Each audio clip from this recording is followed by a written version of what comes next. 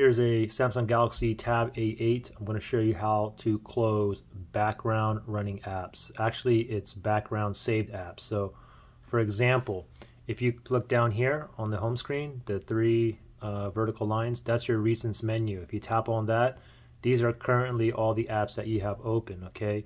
So, for instance, let me go ahead and open up Google Chrome here. I'll open that up just like that. And then if I tap on the home button here and then I tap on recents menu, you can see that I have the Chrome still open right here, okay, as you can see. So if I want to close it, I go back to the three vertical lines here and I can close one by one. I got this Chrome open, this photo galleries.